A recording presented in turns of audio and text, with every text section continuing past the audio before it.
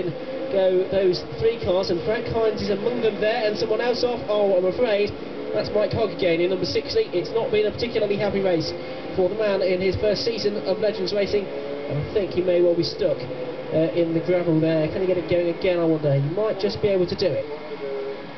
Still David Thorburn in charge of this race. He's opened up a massive gap now over Gerard McCosh in third. Ben Mason starting to stretch his legs in third position. The rest of the field come through Sayat curves there, and indeed Mike Hogg has got up and running once again, but he's not, don't be confused, he's not in fourth position. He's been lapped there by Rory Bryant for fourth position, and ahead of Tony Craig in fifth, so